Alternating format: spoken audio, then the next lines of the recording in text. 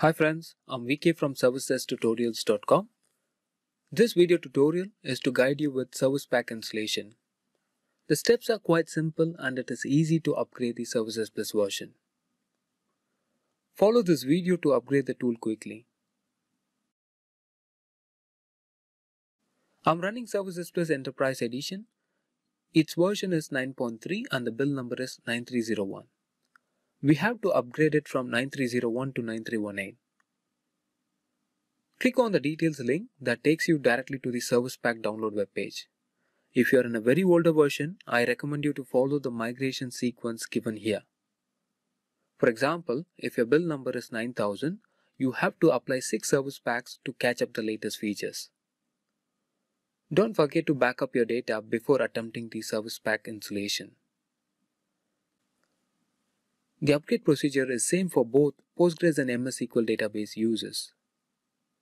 Log into your Services Plus server and be ready with the required service packs. Now stop the Services Plus service if it is running.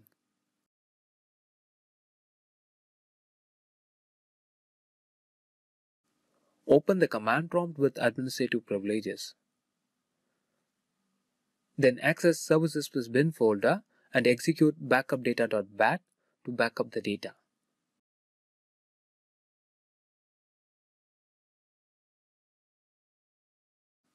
Once the backup is over, run the update manager.bat and choose the appropriate ppm file.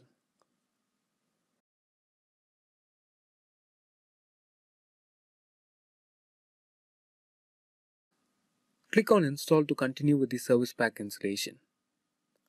It prompts an option to backup data. Since I've already taken it, I'm going to skip this step.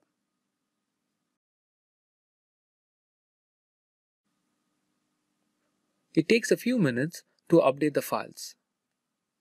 The Service Pack installation is over now.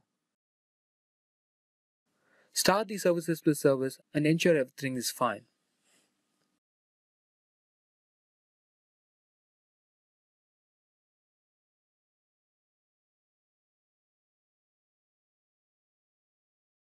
We are on the latest build number and it is time to experience the new features. Thank you for watching this video. Don't forget to subscribe to our channel for more Services Plus related videos. Stay tuned.